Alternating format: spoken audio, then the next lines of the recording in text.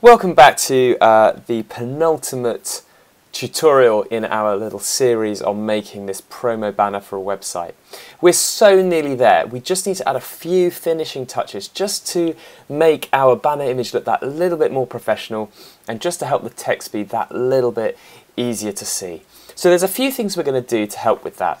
One thing we want to do is just add a little bit of effects, a bit of shadow behind our baby so it looks like he's more naturally part of the overall scene.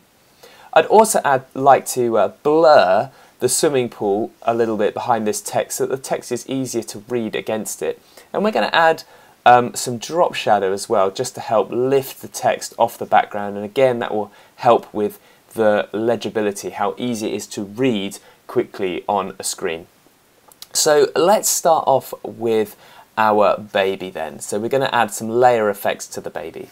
So we need to make sure we've got our baby selected. So again, really helpful that we've labelled this layer. You may be tempted as you're working in projects in Photo Plus to not bother with labelling your layers, but actually it's going to save you so much time in the long run if they're properly labelled. So we've got our baby selected, and I'm going to click this FX button down here to add some layer effects.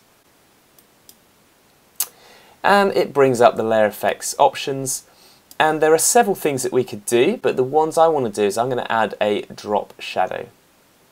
So I'm just going to tick the little box next to it, and immediately it adds a little shadow effect, which is quite nice, but it's a little bit artificial and a little bit strong. So we're going to make a few changes. So one thing we can do is adjust the opacity, and that's how transparent this is. So if I make it 100%, it's really, really visible. 0, you can't see it at all, and sort of 70%, it's sort of a nice, or 60%, sort of a nice effect in the middle. Other things we can do, I'm just going to increase the opacity so you can see the effects more clearly, is we can adjust the blur. Now the blur is sort of like the spread of our shadow. So if I make it really big, you see we've got a massive shadow coming out of the baby. If I make it almost nothing, it becomes a very, very harsh edged blur, which sometimes is useful, but not always. Distance is how far away from the original image is our shadow going to appear. So if I increase that, you'll see that if I increase it lots, it goes, well, off the page, but this is affecting sort of now our shadow. This is relative to the hair up here. So we've increased the distance from the source to the shadow quite massively. And we can bring it a bit nearer to the point that actually if we take it right down, then it's actually it's sort of all in line, and the blur spreads around evenly in different directions. And we've got the intensity, which as you can imagine is the intensity of the shadow. So again, we'll probably reduce that right down. We can also change the colour for our drop shadow, because it's not always the case that we want a black one. And indeed in this case I'm going to adjust it slightly actually and make it more of a dark blue, and try and get a blue that's similar to our swimming pool blue. And I'm going to make the shadow, rather than being black, a darker blue, which will immediately reduce the artificial feeling of that shadow. And we're going to just make it quite blurred. I'm going to add its distance so it sits sort of quite clearly behind the baby. Just adjust the transparency a little bit. And now, if we switch it off, you'll see that's what we had before. The baby is quite clearly superimposed on the background. And if I just tick it back on, you can see how we've added some shadowing, which just helps make the baby fall more, or feel more part of the background image. So again, off and on. So I'm quite happy with that effect. Feel free to play around with these settings and get a feeling that for you that seems right for your images, but for me, I'm pleased with what we've achieved there. So I'm going to press OK, and that saves that effect. Brilliant, so our baby is now more nicely integrated into our background. The next thing I'd like to do then is add some blur to our swimming pool background so that it's easier to read the text against the swimming pool background. To do that, I'm actually going to duplicate the swimming pool background so that I've got a blurred version of it and a non-blurred version. And the reason for that is that I don't want the blur to be throughout the entire image. I only want it really over the area where there's the text and the call to action. This part of the image on the left I want to keep unblurred, so I need to have a bit of both.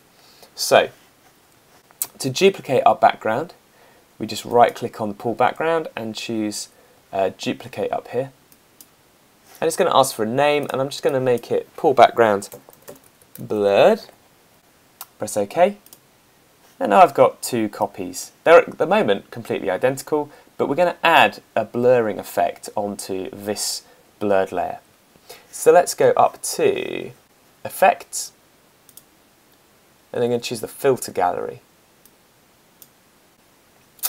Okay, and we've got lots of different filters we could be applying. There's so much fun you can have messing around in here, but to get straight on with it, we're going to choose the blur. I'm just going to choose a Gaussian blur. So that's very blurred. I press OK, and that will blur the background, which makes the text much easier to read. But it's made our baby look even more sort of fake. So as I say, we need to make sure that this bit behind the baby isn't blurred, but this bit here is. And to do that, I'm going to add something called a layer mask. Now, layer masking is an art in of itself and worthy of its own tutorials. So I'm going to quickly take you through a layer mask and how it works. But basically what you can do is you can add a mask to a layer which defines which bits of that layer are visible and which bits are not visible. And to do that, we just make sure we've got the layer we want to add the mask selected, and we can click down on this button that says Add Layer Mask. And a layer mask works like this. It's a black and white layer basically, and if you get some black on a brush, let's make the brush nice and big so we can see it easily. If I start drawing, it gets rid of the layer.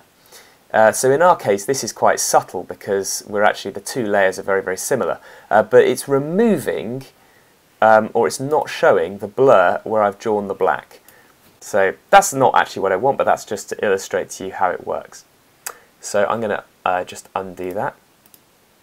Now I could go drawing behind the baby, so that would get the pull back, which would be quite good, and I could do that, but it's not a very subtle effect. There's quite a clear line where I've stopped my drawing and where we move from non-blurred to blurred. So I'd like there to be a much smoother way of doing that. And to do that, I can use something called a gradient. So again, I'm going to undo. I'm just going to save where I'm up to, just because the gradient tool sometimes causes Photoplus to crash. So if you've not saved yet, make sure you save before you apply it. So I've still got my mask selected, and I'm going to choose this gradient fill tool, which, if you can't see it, it sits underneath the paint bucket, so you probably will see the paint bucket. You need to click on the drop down next to it and then choose gradient fill. And there's a number of different fill pre-built gradients we can choose from, but because in a mask black is not visible and white is visible, then a black to white one is perfect. And what I'm going to do, I'm going to click in the top corner, I'm going to drag out a line to about halfway and let go, and this is going to, there we go, mean that I've got a gradient of blurred. It's not quite right. I probably want to make it a bit longer so his arm, there we go, his arm's out. So now I've got a nice transition from clear swimming pool to blurred swimming pool, and you can sort of play around with this until you get an effect that you're happy with. I think that's working quite nicely. Maybe over here. So it'll take a little bit of tweaking and changing, but eventually you'll get an effect that you like. So that's layer masking. It's quite subtle, and as I say, it's a bit of a skill that you could go into in a lot more detail, and it's something that's really useful when you're compositing an image based of several different layers and you want to just selectively remove a bit of one layer from another. We'll look at that another time, but for now, hopefully I've shown you enough there just to be able to have a kind of a gradient on your blurring. Okay, we're very nearly there. The last thing I want to do now is take the skill we've learnt for our baby with the drop shadow and apply it to our text so that our text just lifts off the page and just feels a little bit more dynamic and exciting. So let's grab our free layer, our free text, and we're going to add another text effect or layer effect, and I'm going to choose the drop shadow again. And by default, it's given me a pretty decent layer. I might just reduce the distance a little bit down, just to make it a bit more subtle. And I'm going to do the same for swimming pools. For swimming pool, I want it to be a bit more of a hard line, like sort of a cartoony shadow rather than a sort of a realistic shadow. So I'm going to choose swimming lessons, effects, and let's move that so we can see what we're doing. Bring the drop shadow on, and for this one I'm going to take the blur right down to a 0 blur, so it's a really harsh line, and I'm going to make it a 2, and you can see how that's just a nice subtle drop shadow. It's not looking like it's trying to be a real shadow, it just adds a nice edge to our white text. And I'm going to do the same for the under 3s as well. So if I find my under 3 layer, effects, drop shadow, and again I'm going to take the blur right down, I'm going to take my distance down a bit, and maybe the opacity a little bit as well. So there we go. I quite like what I've got there, and I've sort of played around with this before, so it's sort of I know roughly what settings I'm going for, but you'll learn. The more you experiment with it, the more you will learn, and you'll get a feel for what's a useful sort of combination of settings when you do these. Last thing I want to do then is I just want to add a little bit of a drop shadow to my button, so again it looks like it's off the page and looks clickable. And I'm going to add a little bit of inner shadow on the text inside the button, so it looks like it's sort of carved out of the button. So to do that, I go to my button group and choose my shape layer. Effects, again, I'm going to add a drop shadow. Going to bring the distance in so it's less strong, and I'm going to just make this a bit more of an obvious drop shadow by increasing the opacity. And to add that inner glow effect, I'm just going to go to my layer 3, which is my book now text. I really should have labelled that before. Let's do that now. Book now text, and I'm going to choose the effects layer. Let's choose an inner shadow this time, not a drop shadow. Now by default it's very, very strong, so we're going to adjust that by making the blur maybe just down to maybe just 1. The distance maybe 1 as well, and maybe I'll just increase the opacity. And you can see it's a nice effect. It just looks like the text is sort of cut out of the page. It's playing with the lighting, so we've got a shadow below, and we've got the shadows just cut in, and that just gives the impression that there's some sort of 3D-ness to our button. So there we go. We've got everything, I think, ready. We've got our baby sort of more naturally merged into the background.